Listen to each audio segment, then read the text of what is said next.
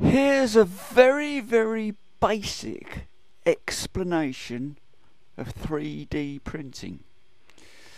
You've got a roll of plastic filament here, which is being fed into the machine.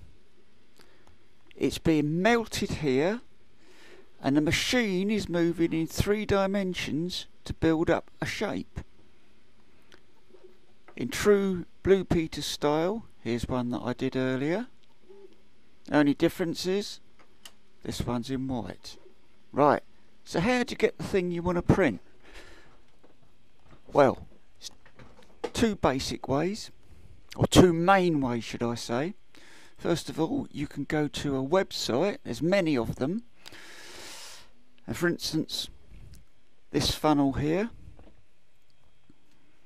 I downloaded this from a website. This isn't exactly the same, but it will serve as an example. Somebody has very kindly designed this, and when it actually loads, you can download the files here and you can print it out.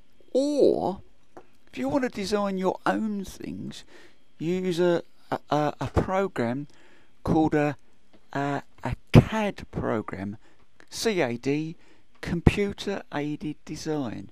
Now I wanted to make a shelf to put my shampoo on while I was in the bath.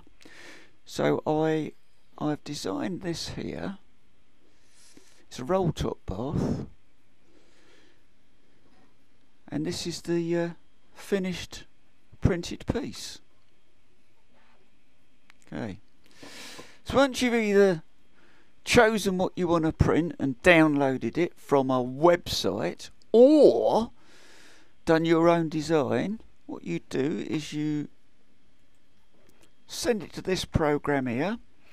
What this program does is it makes that design work on that machine.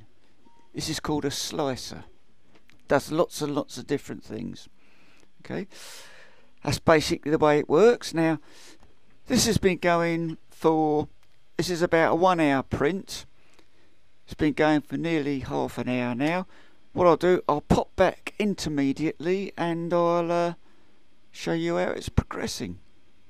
There is a third way, and that's by using a laser scanner.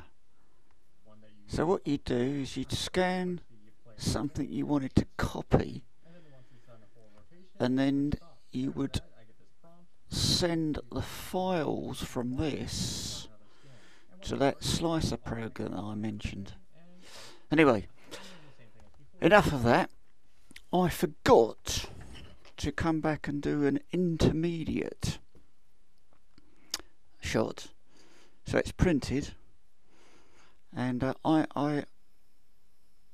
white is definitely much better than the black, isn't it? Because the shadow shows up the text. Yeah, fantastic.